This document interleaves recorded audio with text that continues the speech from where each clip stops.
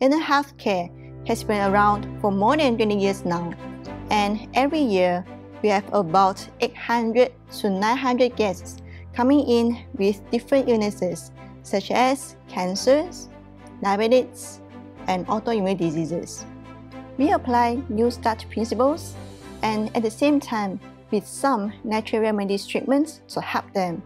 And we have seen a lot of them benefited from it and eventually changed their lives forever. Now, we are having this online series. We will have professionals to guide you to know how to boost up your immune system through nutrition, teaching you what to eat, how to eat to help with your health, especially when we are facing this COVID-19 virus. At the same time, you will also learn how to do some simple water treatments yourselves at home. And finally, I will be teaching you activated charcoal, and it is not the one that we use for cooking. In Asia, it is not so popular.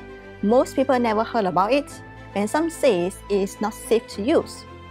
There are also people thought it's like a magic medicine, ended up using it for almost everything.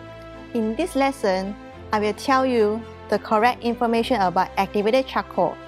Is it a magic medicine or poison? How does it work? Is it safe to take it orally? And in what situation can we use it?